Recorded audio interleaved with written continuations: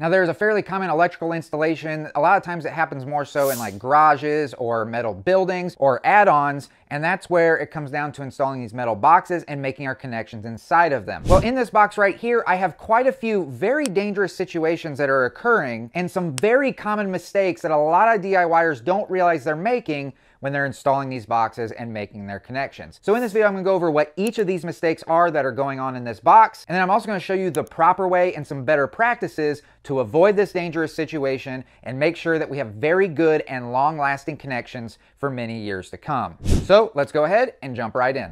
Alrighty, so here is my pre-made up box, and in it is containing those very common and really big mistakes that a lot of people make when they start wiring up these types of boxes. So I'm gonna give you a quick opportunity here to kind of take a look at it, see if you can spot all of the mistakes, and then we're gonna go over each and every one of them. All right, so for this first mistake, this is probably one that many of you noticed, and that's if we flip the box over here to the side, you'll see this cable going into the box through this hole, and we do not have anything that is holding this wire in place. If we look up here at the top, we do have a proper clamp and some strain relief up there, but obviously over here on the side, we have none of that going on. This cable is just free to be moved around. It can get cut on the metal. It can be pulled on. And instead of the strain relief being here, a lot of it is on our connections, and that's never a good thing. So there are a couple of different ways that this can be addressed. Obviously, going back to this clamp up here on the top, this is a proper strain relief. This is a proper cable clamp that should be installed with this wiring over here. And what that looks like more up close is this right here. We've got a locking nut on this. This is what holds it into the box. And then on this side, as you can see, we've got 2 screws, one on each side.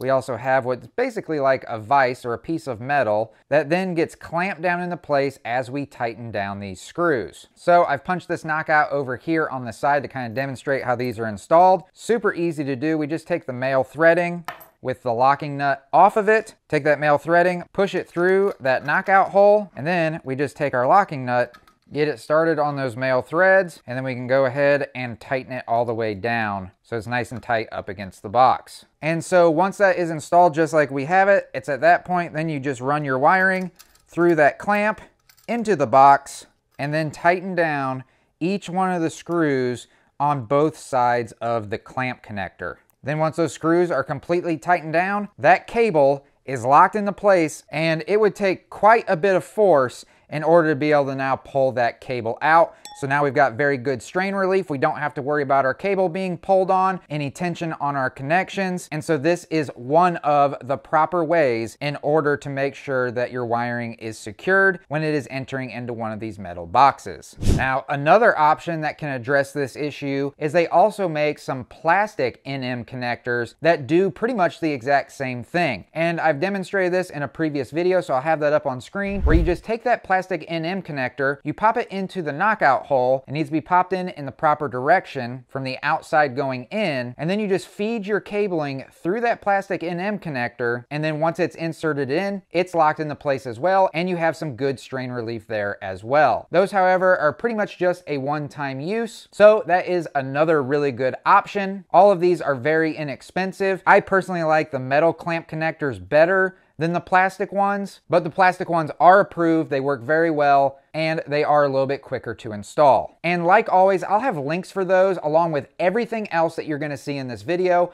I'll have links for everything down in the description down below, and when you click on those links, it'll take you directly to whatever you clicked on, so you can check it all out for yourself. All right, so now coming down to our second big mistake, I would argue that this is probably the most common one that people are making when they're installing these boxes and running their wiring. And that comes down to the ground wires. Do you see an issue with my grounding that's going on in this box? Yeah, if you know what you're looking for, you would notice that my grounding wires, they are all spliced together, but my box is not grounded anywhere. When you have a metal box, obviously with it being metal, it can conduct electricity, and if a hot wire was to somehow get loose in this box and make contact with the box, and the box is not grounded in any way, then that will electrify the box, and then you run the risk of, if you touch that box or the possible metal cover that you have on the box, which is very easy to do, then you in fact then would become the ground and you would receive a shock or possible electrocution. So I'll show you really quickly what that should look like. And on most of of your metal electrical boxes, you are going to find somewhere in the back of that box where there is a threaded hole that is really designated for where you should be bonding a ground wire to. And the majority of the time, if I just pull these ground wires out of the way, in behind this wire nut, you will see there is basically like a mound or a hill that is up, and there is a threaded hole right in the middle of it. These other holes, again, are just for mounting the box. So in order to ground this box, we would need to take a ground wire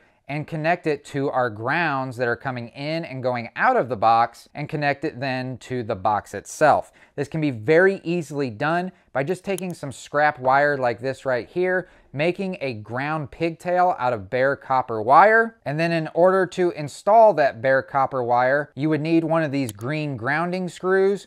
Now, there's nothing really special about the green color. In most places, it would not be necessary for the screw to actually be green. You might want to check your local code though, because they might have some local codes that do require that the grounding screw be green in color. But in most cases, the color doesn't really matter. It's the type, size, and length that really actually matters. And so these are 1032 by 3/8. But in my opinion, there's really no reason to just go out and buy that size of screw. You can very easily pick up these green ground screws in the electrical aisle of your local home improvement store or online, which, like I said, I'll have links for everything down below. And I recommend doing it that way and picking these up, because in that case, you will know for sure that you have the proper screw and size. And they really aren't any more expensive than if you were to just go to the hardware section and buy that size. And this is what you would be looking for, or something very similar. There are different brands. Or another really great option is you can purchase these already made.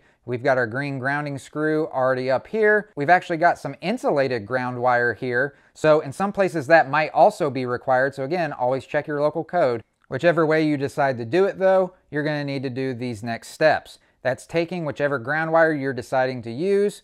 We need to put a J-hook on that ground wire, like that. Then I personally like to make up my own grounding wires, like the one that was pre-manufactured that I just showed a moment ago. So I'll put my green ground screw in that shepherd's hook like so. When I do this though, I want to make sure that my ground wire is wrapping around that green ground screw in a clockwise direction. Then I just take my wire strippers, the points of them, or some needle nose pliers, and crimp down that J-hook on that ground wire so it's in there nice and tight on its own. Then I take that green ground screw, put it on top of that mound or hill again where that threaded hole is, put that green ground screw inside of it, and then just start to hand tighten it to get the thread started. And then I'll get my screwdriver and tighten it down the rest of the way to where it's down nice and tight, and I really can't tighten it anymore. All right, so now my ground pigtail is attached to my metal box. Now I just need to take this wire nut off of my ground wires, take my new grounding pigtail that's going to the box, put it with those wires, and at this point there's a couple of different options. I can either install a new wire nut. I don't want to reuse the one I just took off, so I can install a new wire nut and twist these all together and make sure that they're getting a nice joint formed underneath of it. I can pre-twist these first and then put this wire nut on, or if you're somebody that likes to use Wagos, obviously you could use Wagos here. So I'm just gonna go ahead, put my new wire nut on top there. So that right there would be sufficient. We got some nice braiding going on down below. And so now at this point, I could push my wire nut or Wago, whatever connector was used, into the back of the box.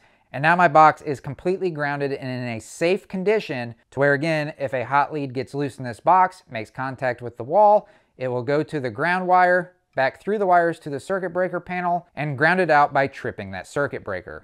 All right, so for this next really big mistake, it comes down to where this Wago connector is over here. And can you spot any issues with the Wago connector or the wires with the Wago connector, anything over here on this side of the box? Yeah, so the mistake that's going on here would take a pretty trained eye in order to locate, and that comes down to this wire right over here that we have set up as a pigtail. We're pretending that this is a 20 amp circuit with our 12 gauge wire coming in here, that we're going to install a 20 amp receptacle here, and so that's why you see these pre-made pigtails right here. Those are to connect to the receptacle. Well, the mistake that's made here, and I know I'm going to get some pushback on this because there's different situations where this might be okay, but the problem with this is this pigtail over here that's going to be going to our 20 amp receptacle. If you notice, the wire is a little bit thinner than these two over to its right. That's because this is 14 gauge wire and these two are 12 gauge wire. And if you're installing a 20 amp circuit and you're planning on putting a 20 amp receptacle or something similar to that amperage draw, using a 14 gauge wire like this, which is designed for 15 amp circuits and receptacles, is not going to cut it. If you plug like a heater into that 20 amp receptacle, or you're actually utilizing above 15 amps through that receptacle, this wire is not rated for that amperage, and it runs a very high risk of causing this to heat up too much and start a fire. Now, where I'm going to get a little bit of pushback on this is on certain load-dependent installations, 14 gauge wire running to a specific device would not be an issue. So say for instance, this is a light fixture box, and obviously the light fixture is not going to take 20 amps in order to operate it. Well, the manufacturer is usually already going to include a cord with it that is rated for the load or the current that that device is going to pull. And so in those types of situations where you have a manufacturer that has already predetermined the load of what's being installed, then that would be code compliant. But when you're doing something like this, in the vast majority of cases, it is not code compliant, and at the very least, it can cause confusion for future homeowners and people that are working on this. So what actually should be here is, instead of this 14 gauge wire, I'll lift up this lever on the Wago, pull that 14 gauge wire out, take a scrap of 12 gauge wire and make a pigtail out of it, take one end, insert it into the Wago where the 14 gauge wire was, or wire nut, or whatever splicing device you're choosing to use. But in this case, flip the lever down on that Wago. Now that's connected into place, and now we have the proper wiring for the installation that's taking place here. So again, especially if you're not an electrician, never mix different gauges of wire. It's always best to use the same wiring that's already being run into the box so that it matches up with the wiring that is on that circuit. All right, so for this next big and very common mistake that is made, not just in metal electrical boxes, but pretty much any electrical box that's being installed, this is super, super common, and many of you have probably spotted the other issue that's in this box. I'll give you a moment really quick to take a look what you think it is. And yeah, it comes down to the wire length of each of these wires. Now, some of them are probably close to where code needs to be, or even right at it, but some of them are not. Code states very specifically that you need to have at least 6 inches of wiring coming from where it's entering the box and exiting the sheathing. And on top of that, you also need to make sure that you have at least 3 inches of wire that extend past the front or the face of the electrical box. So some of my longest wires in this box are my black ones. So let's just take a tape measure and measure how long these actually are. As you can see from where it's entering into the box and exiting that sheathing, it is just over 4 inches long. So these wires, along with the other wires in this box, are going to be below that 6-inch threshold. So if your wall is still exposed and you still have access to your cable clamps, and if there's a little bit of slack, you might be able to pull some extra wiring into your boxes. If in most cases, at least here in the US, they oftentimes do not install service loops, so you probably won't have a whole lot of slack, and it's going to be stapled down in a lot of places, you might not be able to pull any extra in. The only other options really are to just extend the wires, and one of the ways that can be very easily done is by either using Wagos or wire nuts, taking an extra piece of wire, making a longer pigtail out of it, exposing your leads. Then, for instance, you can take one of these inline connectors that are made by Wago, or a standard Wago, or again a wire nut. We'll just connect it into this Wago like so. Make sure it's got a good connection, flip that lever down.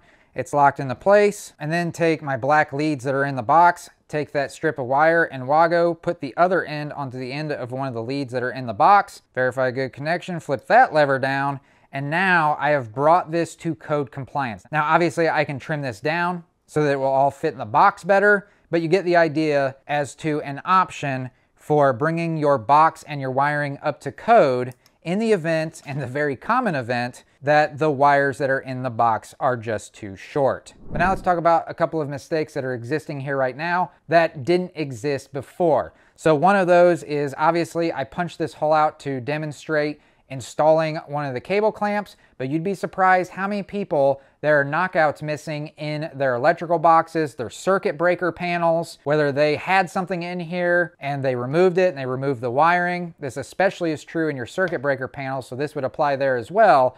But you cannot just leave one of these holes open like this. They actually make plugs that will go into these electrical boxes and your circuit breaker panels to fill that void and make sure that this box is enclosed. And that goes to then the next point of when you go to install a receptacle, or maybe you're just making a junction in a box, you cannot just leave it open like this. It has to have some sort of an approved covering on it.